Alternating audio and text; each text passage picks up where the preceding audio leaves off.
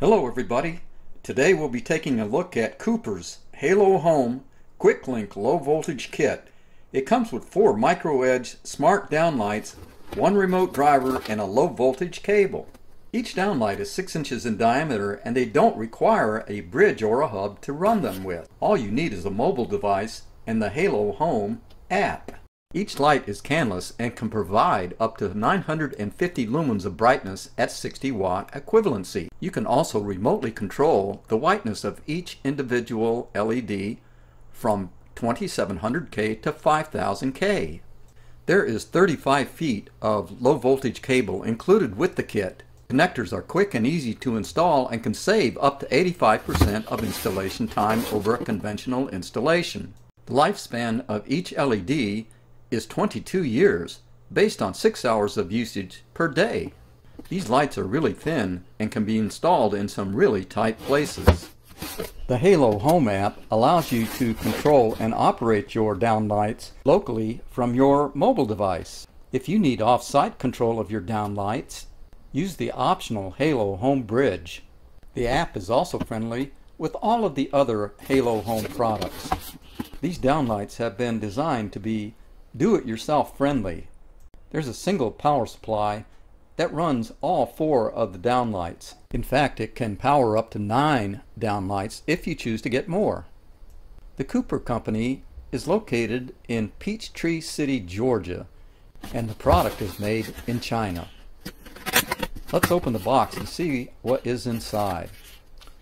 Instructions, and they look very well illustrated. That's good news.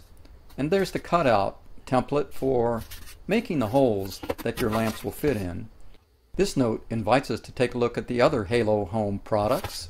This tells us where to download the Halo Home app from and a link to the Quick Start guide.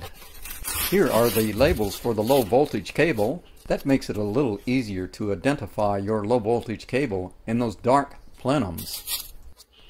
As you can see, each downlight is individually packaged in its own cardboard holder. Let's unlatch it and take a closer look. There's the connector junction and the Bluetooth module, and those are the clips that secure the downlight into the 6-inch opening in your ceiling. It's also nice to note that the fixture is UL certified. The downlight looks and feels well made. Bluetooth transceiver is well documented. This connector looks interesting. There are 3 other downlights packaged within the box. Each one is just like the first one. In the bottom of the box is the power supply and the 35 foot of cable. The cable is pre-attached, as you can see. And once again, Halo Home does a really good job of documenting exactly what is inside of each one of these packages. I like that the low voltage cable has been secured with a reusable tie wrap.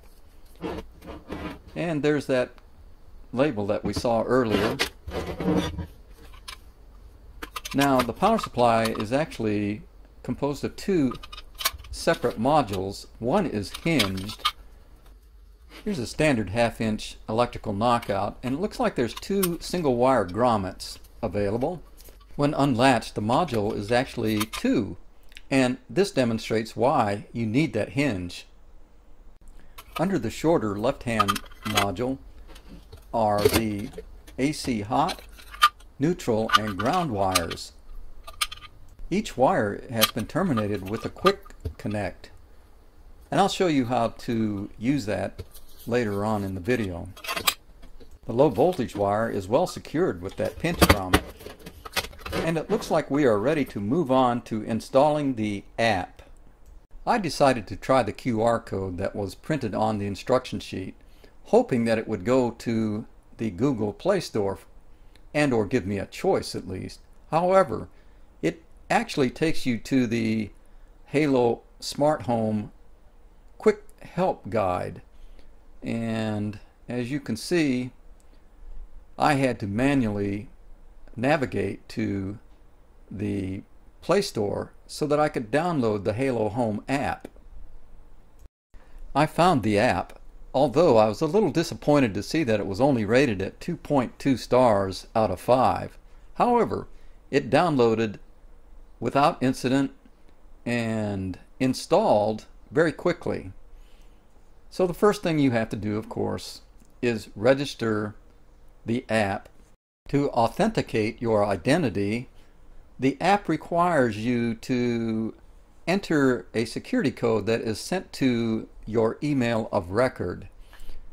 And once you do that, you're almost there. Although it got a little bit confusing towards the end, I finally managed to stumble my way into a working app. It seemed like choosing skip here never really seemed to work, but I eventually did get into the app. Once in, the app did seem to be well written, and things worked as you would expect them to work. In fact, it was almost intuitive. You can operate the downlights either in an individual mode or move them all into a group, which is what I'm doing here. Once the downlights are in a group, they respond identically to a single command, which makes it convenient in most circumstances. However, you can still operate the lamps individually if you so desire. You can program your downlights to operate on a schedule. You just have to set it up within the app.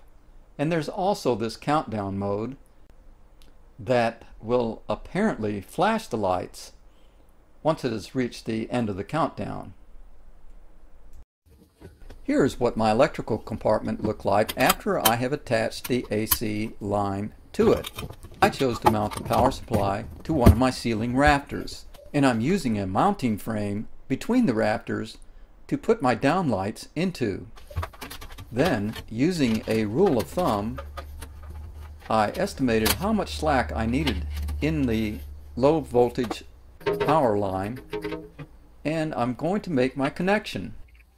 Begin by unscrewing the two-piece connector. One side has a slot in it that you will insert the low voltage cable into. The other side will fit over the slotted cable side. It's keyed so it can only go in one way. You twist the non-slotted side down until the copper stakes inside puncture insulation on the low voltage cable and makes contact with the copper conductors inside of the cable. I'll be using all 35 foot of the cable, so the end of the cable will need to be terminated or covered over to protect the exposed wires. The protective cover is supplied in the kit, but just make sure that you leave yourself enough room on the end to insert the wire into this protective cover and clamp it down. So now all of my lamps have been installed and the low voltage wire has been attached to each one. What we need to do now is to clean up the loose wires, and we'll be using these safety staples to do that with. I was careful not to hit the wires while I was hammering that staple in. Next, I used tie wraps to pull my loose wires together. It's not really necessary, but it does make the installation look a little cleaner. Let's try the app out and see if my wiring is good. Wow, look at that. Pretty neat. This is where I am operating the downlights in the individual mode. And as you can see, I can turn them off and on and adjust the color temperature of each lamp separately. Next, we'll go into the group mode, where a single command operates all 4 of the downlights at once. I just changed the color temperature, and we're going to dim the downlights and brighten them back up. all in unison. It's good to know that electrically my installation is good. Thanks for watching, and I hope that you found my video helpful.